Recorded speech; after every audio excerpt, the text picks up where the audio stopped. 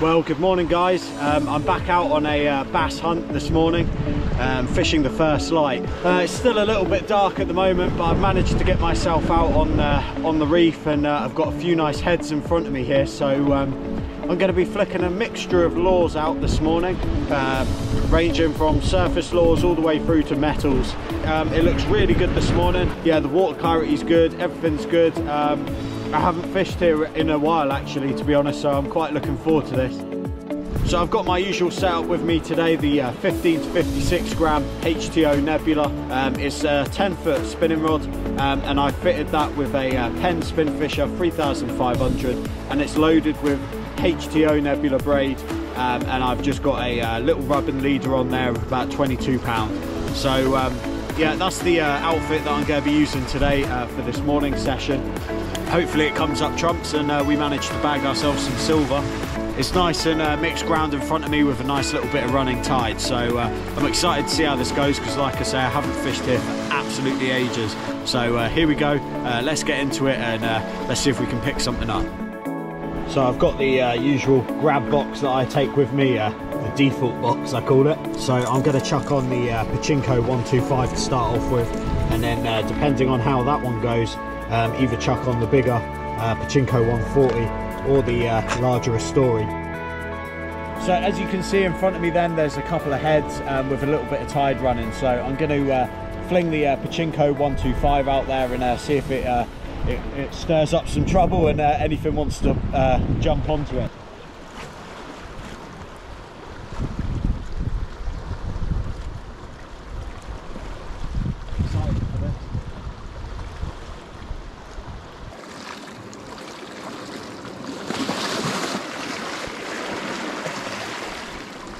It's got everything that you'd want for lure fishing for bass. There's a little bit of tide there, nice bit of tide actually, quite a few features.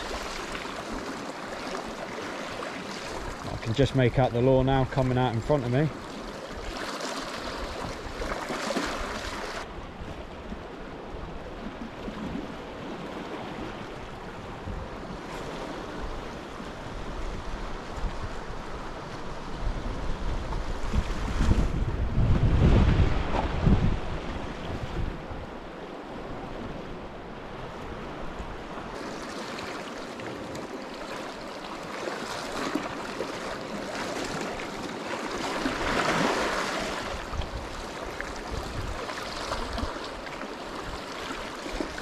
Yeah, there is quite a bit of tide.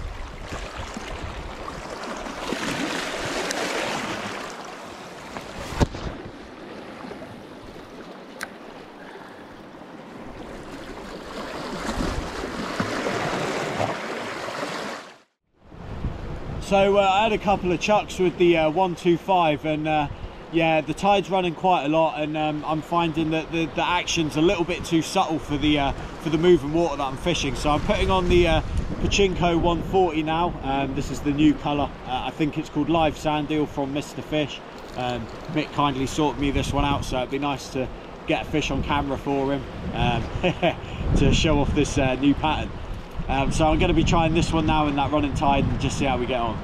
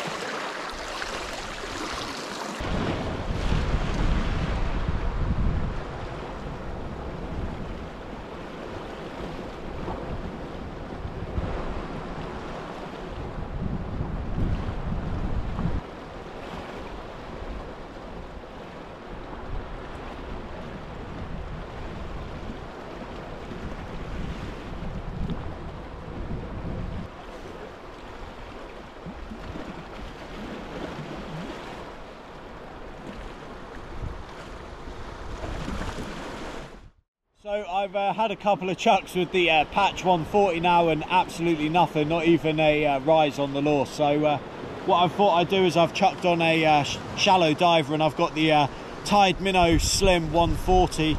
This is the ocean bait one. It's a floating lure, and it dives down to about, I think, 80 centimeters. So I'm going to try this. I think it's about 80 centimeters it goes down to. We'll find out in a minute. It isn't too shallow here, so should be right anyway. And I've taken the middle treble out like I do on most of my shallow divers and most of my hard lures. So I've only got the one at the front and the one at the back, just to save implications when if I get lucky and hook a fish. So yeah, let's try this and see how we get on.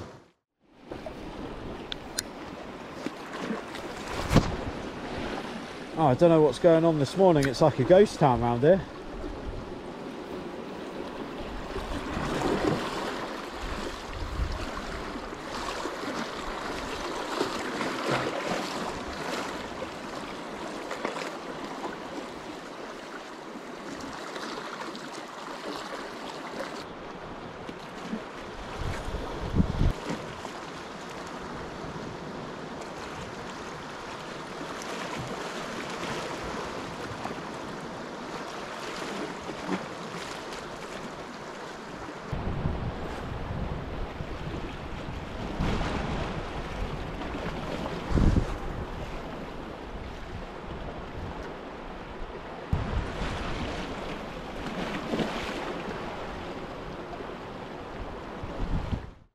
So guys, I've been working my way down in depth and changing the lure every so often.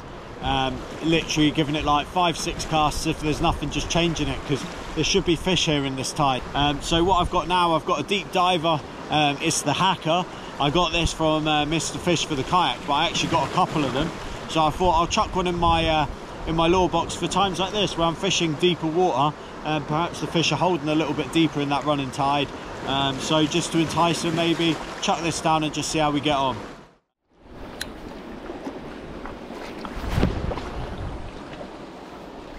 This thing actually casts all right as well.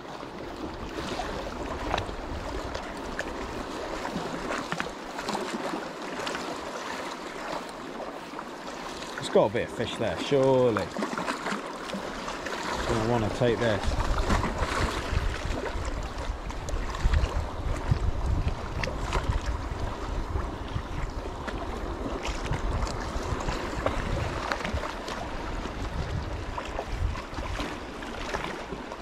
Yeah, that looks nice in the water. Very nice.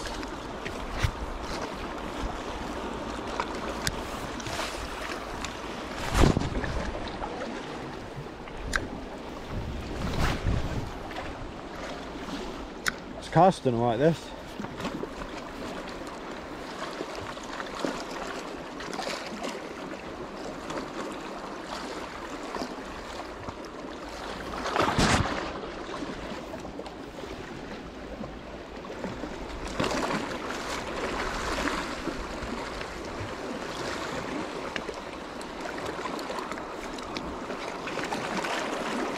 Touching that reef as I'm bringing it back up this part of the shelf.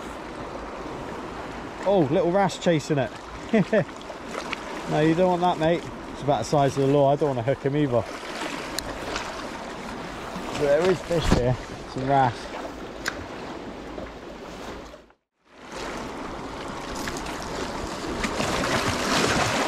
One thing I like doing is just checking the bib.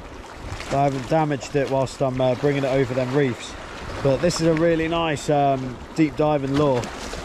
It's quite small in profile, and when I'm bringing it in, it looks like it's about 3 foot under the water. So obviously until it hits the rod tip, it stays nice mid-water. If you're fishing somewhere like I am now, then yeah, maybe try it out. That's the Hacker from Mr. Fish. I think it's a duo Hacker. I can't be sure. Can't remember what brand it's from, but I know it's a Hacker 105. So yeah, check them out. Oh, what is going on? Still no fish, not even a bite just yet. All I've had is a follow from a small wrasse on the deep diver.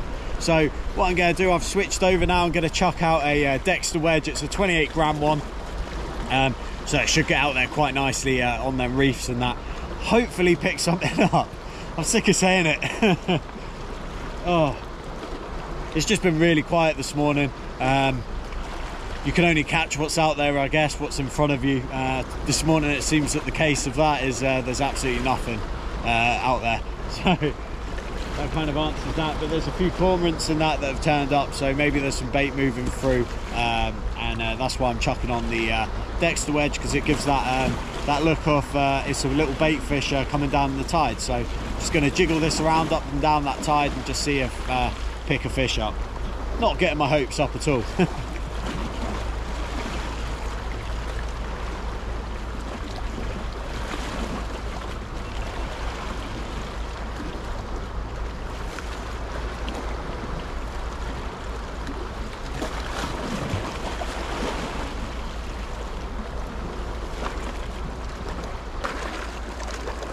Right, I've lobbed that one right out into that bit of running tide there.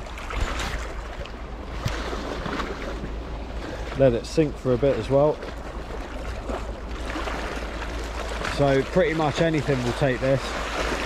Wrasse, bass, bream, garfish. I've had black bream down here on metal, so I don't see why not. But doing a sort of pitching style, this is a slightly different technique. I'm just doing a straight retrieve with this wedge. Comes in really nice on the straight retrieve as well. It really wobbles. So, oh, there we go. There we go. Wow. And I've got to watch out because he's trying to get around the corner. I think that's a bass. I think that's a bass or a pollock hit that. I think it's a bass.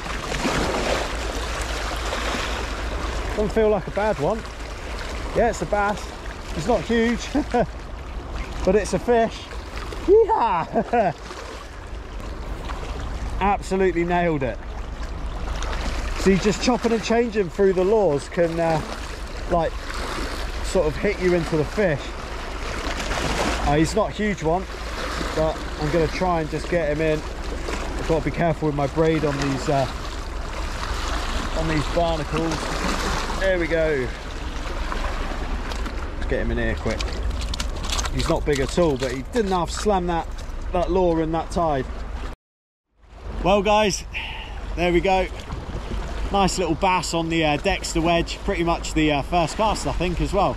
And he took it right in the tide, pretty much as the lure's going around the corner. I was getting a little bit worried then. But no, a nice little one to start off on the wedge. So, but yeah, a nice little start, probably about 40 minutes in, and we've got our first little bass.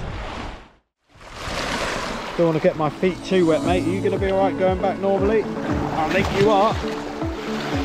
There he goes. Perfect. Yes, let's get the wedge back out there. Right, you can see it flies. There we go.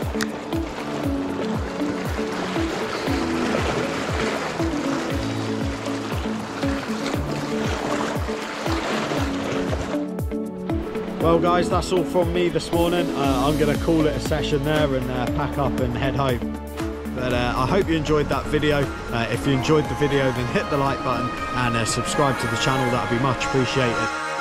Tight lines, and I'll catch you in the next video.